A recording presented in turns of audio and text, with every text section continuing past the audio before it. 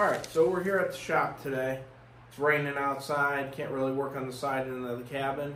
Today, I'm going to make an acorn. I want to make some acorn toppers for the tops of the stair posts.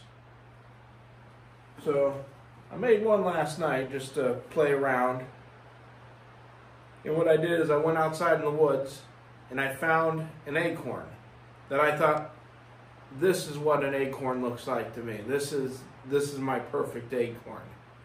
Lots of nuts on the ground right now. It's fall. So I went and I found this acorn and I made a replica of that acorn. And we're going to make a couple more of them for these post toppers. Okay, so for this project, we're going to be using a wood lathe. Several of the different chisel knives for it. Couple different calipers that are going to tell me distances, and I'm going to use those in conjunction with the tape measure as we do this project. And for making the size difference to scale, I'm using a Construction Master calculator. You can do all the math by hand, longhand, if you know the formulas. If not, you look them up. I have a Construction Master calculator, so I'm going to use it. So the first thing I did is I took my calipers and I started taking measurements at key locations of this acorn. So I did it like right at the top here where it's kind of flat going down. I did it halfway down that curve. I took a height, which just happened to be the same as the width of the acorn top when I did it. Or really, really close, we'll say. I took and I got the dimension of this little cap knob at the top, and I wrote those all down. And we'll go over all that and how I transferred those numbers to scale. Okay, so as I was measuring that acorn, I was taking measurements and I was recording them. So here's a diagram of what I took. 3/16 for this little nub. The top to the bottom of it was 3/8. The flat part, we'll say, was 1/2 inch, and then from where it started to taper to the bottom was 5/16.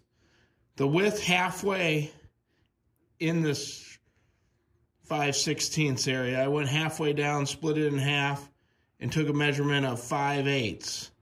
The flat part was 1 inch, and the cap at the widest point was 1 inch and 3/16. So those are all numbers that we're going to need to know.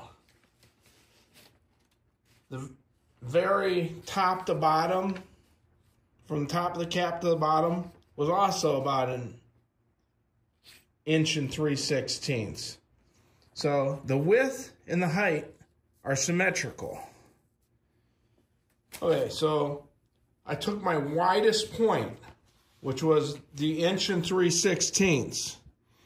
In the blank that I have, that I'm going to turn from, my widest point is going to be 3 3/4. And that's how wide I'm going to make the widest point of the acorn and the height. So if I take that widest point of my blank and divide it by 1 inch and 3/16, I come out with 3.157. We'll round that up to 3.16. So now we know that 1 inch and 3/16 equals 3 3/4 for my scale. Now if I just multiply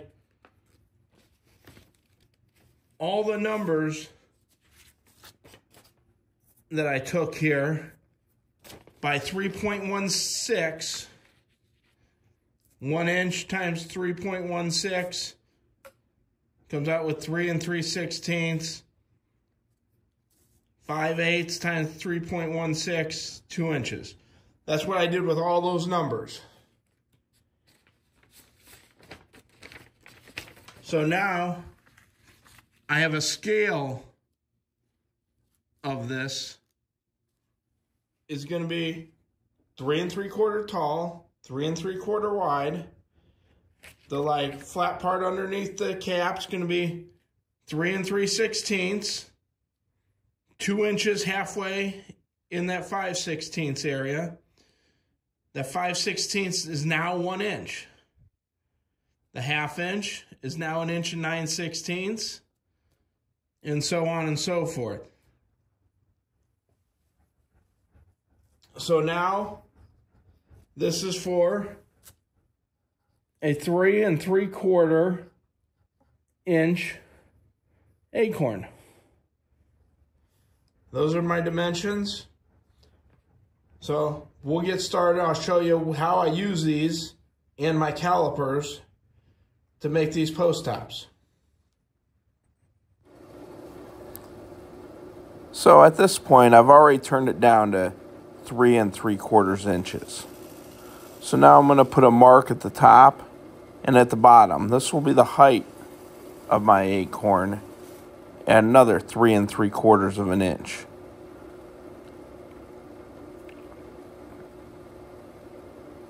So this is where we start giving it a little bit of shape. I'm going to start removing some material at the top and the bottom of this.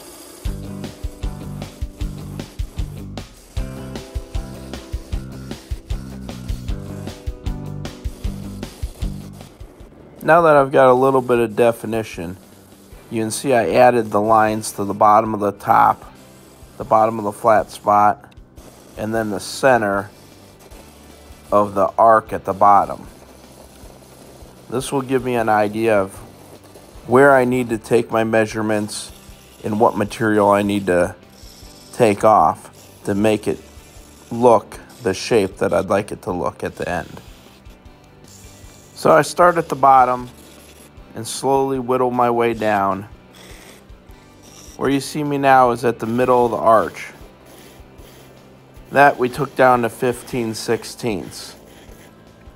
Then I can slowly make my arc up to the bottom of the flat spot, while also taking away a little bit at the bottom where I'm going to make a 3/4 inch dowel. Then I move to the top, start taking away a little more material, because that's where the little stem at the top of the cap will be. We're going to eventually take that down to 9/16. Give the cap a little bit of shape.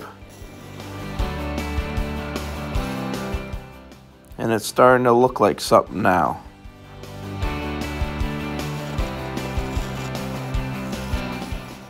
Fine tune a few areas here, and pretty soon it'll be time for sanding.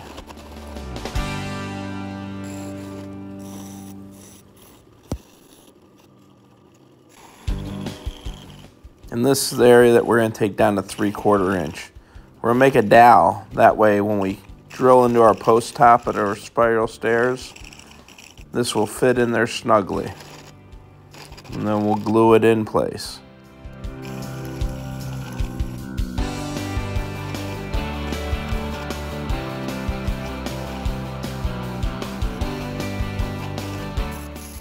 Alright, we'll take a little bit of sandpaper. I'll start with some 80 grit, work my way down to 120, and then 220. Got it all smoothed out. At this point, I'm just going to say, I haven't touched a lathe in probably 10 or 12 years. And barely touched one before that. Last night was the first time I've touched it in quite a while and got it set back up. With that being said, any one of you guys could do a project like this. You just have to have the right tools. And this lathe is nothing special. It's probably about 35, 40 years old, but does its job. So, here's the Acorn we just made. I think it turned out great. What do you guys think? So here's a spiral staircase. We're gonna take these acorns that we turned and install them today. I was able to put on about 5 or 6 coats of varnish on them this week. And we're gonna stick one up on top of this one and one upstairs. See how they look. So the first thing we're gonna do is find the center. I got a centering tool that I use on the lathe for round objects. If I just rotate this around, it marks the center pretty close, and then I can eyeball it from there. From there, I'll drill down into the post to seat that dowel at the bottom of the acorn into.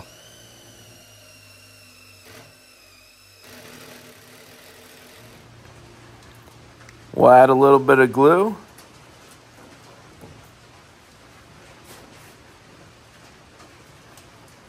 And make sure that the glue's on all the edges evenly.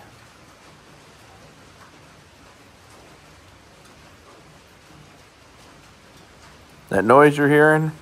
You guessed it. It's the rain outside again. It's been putting a real damper on the cabin build and getting the siding done. But I'm sure sunnier days are coming. So we put a little bit of glue on the acorn bottom itself, and it's the time we've been waiting for. Fits nice and snug, just like we knew what we were doing here.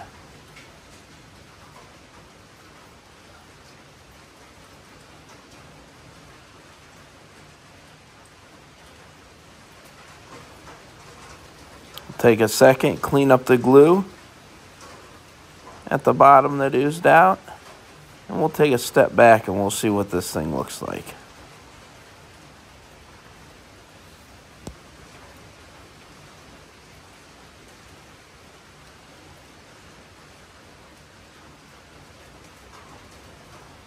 Well, there it is. I think it gives a unique look to the stairs, and we'll add a little bit of character to the cabin. What do y'all think? So I'll take you up the stairs and we'll take a look at the top post. It turned out pretty good too, I think. So if you like this video, click like, subscribe, and tell your friends. You can also follow me on Facebook at Fallen Tree. And as always, thanks for joining the journey, and I hope you come back to watch more of the cabin build. Till next time.